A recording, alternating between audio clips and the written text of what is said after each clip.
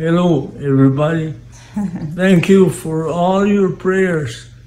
Hello, my friends. This is Jesse Munoz from Farandula News, and today we're going to be talking about Mr. Johnny Canales, the iconic Johnny Canales for the Johnny Canales show. Mr. Take it away. You got it. Vámonos. So yes, we're going to be talking about Johnny Canales. Is he very gravely ill? We'll find out today. We'll be listening here from words from Nora Canales herself, from her family, from her daughters, and from Mr. Johnny Canales himself about his health.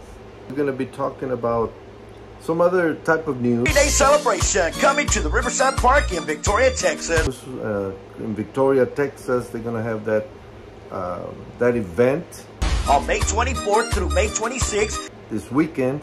With a music festival, barbecue cook-off, car show, great food, and fun for the entire family, and performing live. Where La Mafia, Grupo La Mafia, starts his Estas, Tocando, Fuego tour. There will be Grammy Award winners and Grammy Award nominees like La Mafia. Este es el momento para enamorar. It's going to be Grupo Duelo. It's going to be Eric Mazore. Eric y su grupo Mazore, Música de Coahuila, cumbia. David Lee Garza y los musicales, Jay Pérez, Ramirera, Ricardo Castellón y La Diferencia. And also Jennifer Peña, now that she's started back. Grupo Signo. Te odio y no creas que lloro tu ausencia por las madrugadas. And our friends here too, Grupo Pronto. Grupo Pronto, AB Quintanilla and the Cumbia All-Stars. However, I just recently went on the webpage to see if everything is coming, who's coming Friday, who's coming on Saturday, who's coming on Sunday.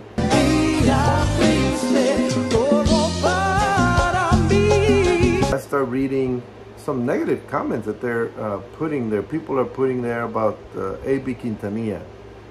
And so when I looked for the update, it showed that AB Quintanilla was canceled. I don't know if he did it himself or the promoter did it, or if it's even true. The biggest 3-day celebration 2024 coming May 24th through the 26th at the Riverside Park in Victoria, Texas. And today we're going to be talking about also the legend, Mr. Johnny Canales, Mr. You Got It, Take It Away. Recently, the newspaper La Crónica from Corpus Christi, they published that Johnny Canales' health, he mentioned that he was gravely ill. So we're going to find out the details on that from Nora Canales, from the family. Hello, everybody. Thank you for all your prayers.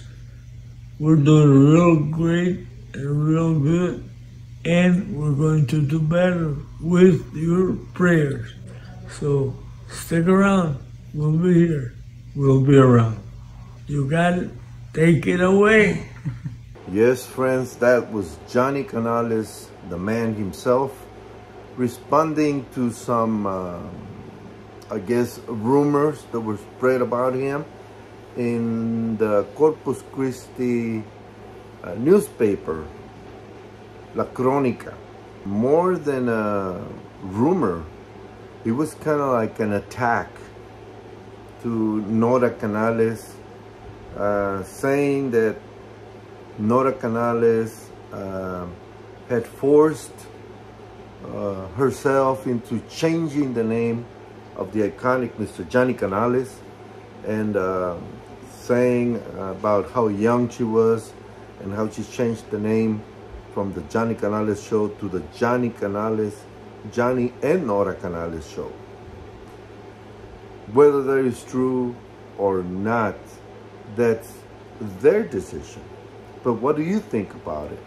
I mean, if you go look at it, I think the most important thing that we should all be concentrating on is the health of Mr. Johnny Canales.